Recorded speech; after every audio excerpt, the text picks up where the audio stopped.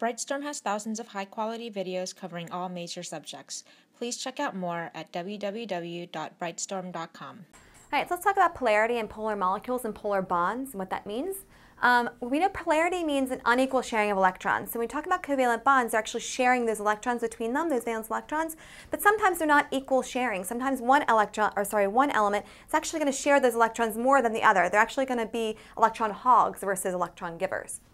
Okay, so electronegativity is what's playing a major part in this. It's a big thing. So it's the ability to attract electrons. And we know the trend of electronegativity is that fluorine is the most electronegative atom on the periodic table. It has an electronegativity value of 3.98.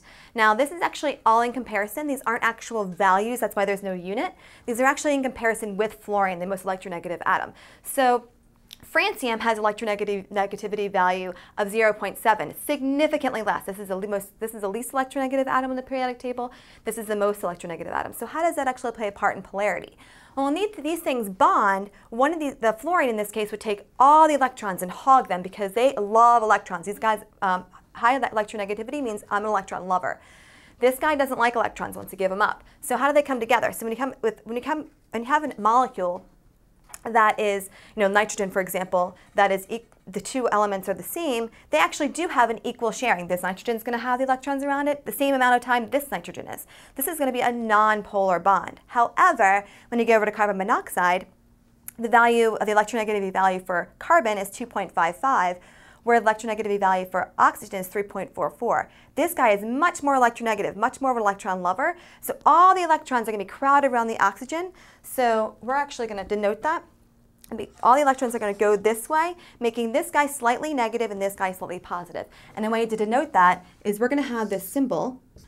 This guy's going to be slightly negative. This guy is going to be slightly positive. That's a lowercase delta, which represents the slightly negative or slightly positive charge. So because all the electrons are coming around oxygen. Okay, great. So that's a polar bond. But how do we denote that makes it polar? Well, we have to look at the electronegativity difference, the difference between the electronegativity values of those two elements in the bond. If the value is greater than 1.7, it's actually going to be ionic, meaning they're actually not going to share those electrons anymore. One's actually going to take from the other one. So they're extremely electronegative. The difference between them is very, very great. So instead of sharing, they're going to transfer. A polar covalent bond is between 0.4 and 1.7, the difference between the two electronegativity values. If it's nonpolar, it's going to be pretty much the same. They're actually going to have either no difference or up to 0.4 difference if you subtract the negativity values. And that would be a nonpolar, meaning they're pretty much equally shared between the two atoms. But then how does this play a part when you're talking about molecules, polar molecules? Well, let's take water, for example. Water we know is a polar molecule. If you take the shape of water, we know it's a bent molecule. We have these lone pair of electrons that are unshared, pushing those hydrogens down. This is a non-symmetrical. It might look symmetrical if you put a line this way. However, we're going to say it's not symmetrical because overall the whole picture is not a symmetrical picture. If you put a line this way, it's not the same up and down. So we're going to say it's polar. There's actually an uneven pull.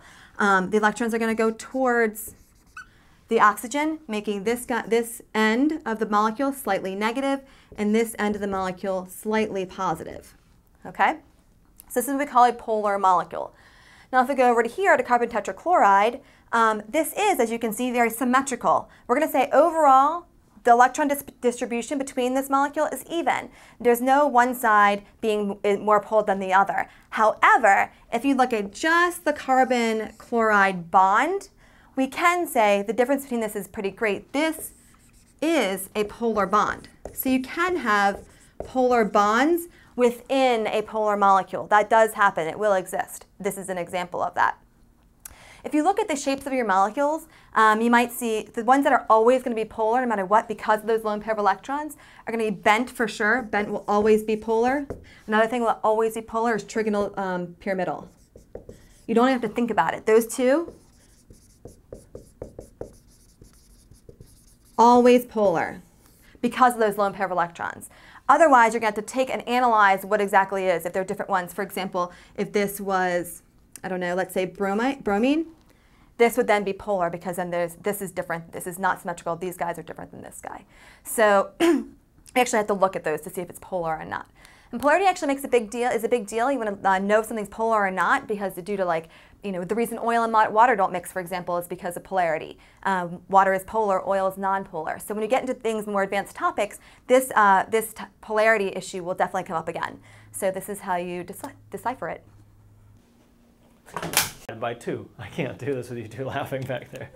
Work it. Work it. So if we had, no, that's not right, 3 coplanar points.